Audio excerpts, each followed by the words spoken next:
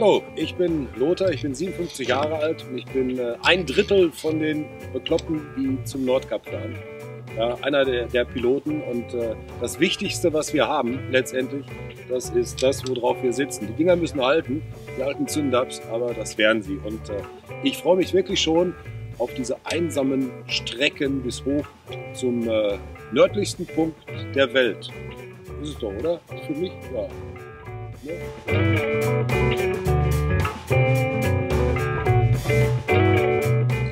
Ja, hallo, mein Name ist Joachim. Ich bin 52 Jahre alt und fahre mit den anderen beiden Piloten natürlich sehr gerne nach Schweden, um dann Finnland zu durchkreuzen und Nordkap zu erreichen. Und ohne mich kommen die beiden da sowieso nicht hin, weil ich bin der Route Master und ich weiß, wo es lang geht.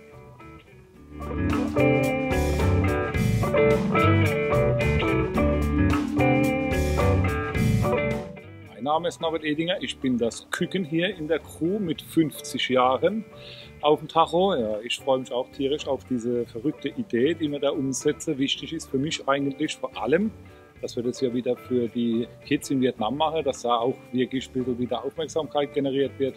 Ja, ansonsten freue ich mich auf die Landschaft und auf die Routen, die Joachim verplant.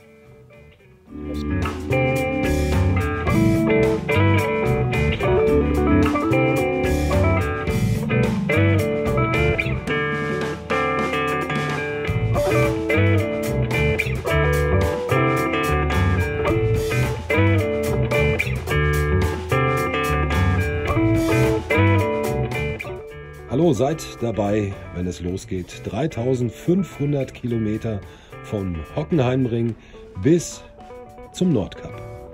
3500 Kilometer Abenteuer.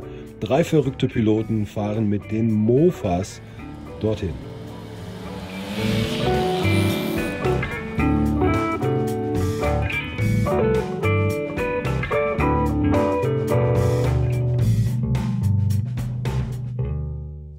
www.waytonordkap.de